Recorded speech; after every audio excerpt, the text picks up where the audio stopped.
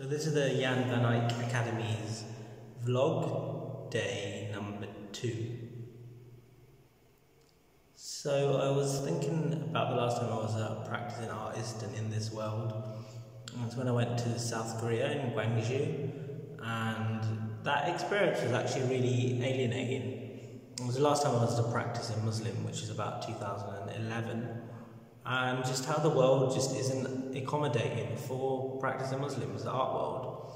I mean, just to take the example, today is remembering Srebrenica Day, the Bosnian genocide, which marked my youth and my identity and the worst atrocity in Europe since World War II. The genocide which still inspires mass killings today, like the Andrzej Breivik Christchurch massacre. And I asked this institution, will you do something to commemorate in any way? Nothing. There's a lot of institutional pressure on cultural institutions within the Netherlands to mark something to do with Black Lives Matter. I find, whilst I'm sympathetic towards anything which brings police accountability to account, I'm also wary of American hegemony and Anglophone hegemony and my own privileges with using the English language. I do not know how to say any word in Dutch apart from the apple, meaning the apple, which my friend Hannah, who's British Jamaican, taught me. And when I'd say to Dutch people, can you show me Dutch food, they'll just actually laugh at me. But going back to the original topic, I was thinking, half art world power just involves getting drunk with the right people, going to the right private views. The only type of art world Muslim who succeeds is the sort of Zizeki hipster, pay him from Slavs and Tatars type person who essentially has no form of practice, no form of knowledge that's not just titillating, so he's not going to like Al-Ghazali or someone actually worthy of reading. And people have a certain level of contempt, sort of the Ayyan Hirsi Ali type person, right? Someone like Layla Abu Layya or Sumaya Manzu Khan, you get nothing like that within the art world. I think everyone else now on Saturday, they're getting drunk, they're posting pictures of gin they drink and stuff like that. It's so alienating for me. I gave up alcohol. I had some, after a very painful breakup with a pious Muslim woman that I was getting engaged with, I just went a bit off the rails and just didn't give a fuck and hated myself. So just any shit would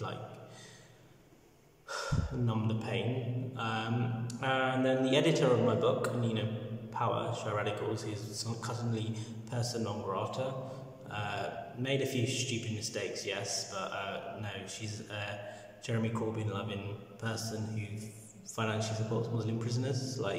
I know this woman, she does say a few stupid things and she'd admit that herself. Anyway, she had a hidden alcohol addiction that I never knew about and used to drink herself to comatose. And I always thought, because left-wing vloggers are generally losers. Even the ones who are quite successful, Mark Fisher was only successful till the last few years of his life, but was generally a bit of a left-wing loser, living in Kent. I curated him at Tate Britain in 2009. I didn't even have any money, that was generous and kind of him, but obviously wasn't doing that well financially. Anyway, so that was the main reason she gave up, and she gave up last year, and I feel a lot happier. I also put on loads of weight, I just became really fat because it sort of affected how your metabolism. But art world power is so connected to drinking. Art institutions that I worked at within Britain, they'd never even have just one non-alcoholic drink apart from tap water. And it was the same in Slovenia. I was at the ULE Foundation and my choice was drinking white wine and whatever. And I don't want to sell out or assimilate to what I view as to be honest, decadent culture. I've seen the way white men behave when they drink alcohol, and it's pretty nasty. They just behave like sleazy animals. I remember these art tutors, probably approaching middle-aged, and they all got drunk, and the way they talked about this female students, about fucking them in the toilets and Tinder. It was so revolting and disgusting. I just thought that put me off life. Plus, British drinking culture is pretty disgusting, right? Like, you either vomit on the tube on the weekend. It's not something I imitate or view as a higher civilization. So I'm going to find myself alienated again because I don't wish to drink alcohol. I'm making this video because I know there's someone out there who's had this experience. I remember this period when I was quite anti-Muslim, when I was heartbroken. Not properly anti-Muslim, more like emo anti-Muslim, like, oh, the hijabi heartbreaker, or the Arab girl who made me feel like shit, or dumped me with an email, and then said, oh, I'm going to say your name in my door. I was like, that emo type thing, right? I remember seeing my friend Zara from Pakistan just sitting on her own, just not drinking in this PhD geography thing, and I felt such a sense of empathy with her, just seeing her sit on her own. I knew how that felt, so I didn't drink too, to be in solidarity with her. Now I feel happier just giving things up. I don't wish to return to it again. I admit honestly, I did these things which just to assimilate and fit in, but it's not that, it's one shy pride.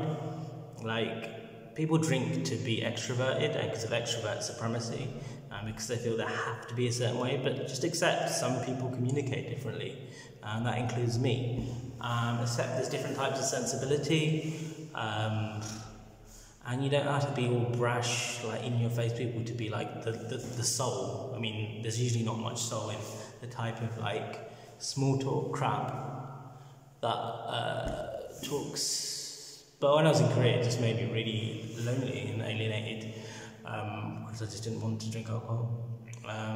So here I am alone in my studio. My friend from Nigeria has come in, who's actually practicing Muslim prayers 5 times a day, which is so rare in the art world, and he's from Nigeria and really into Premiership football, so that will make me feel less alone. I don't feel that alone. I mean, like, I relate to people, we have the same sensibility, we're all interested in art, we're all aspiring to be artists.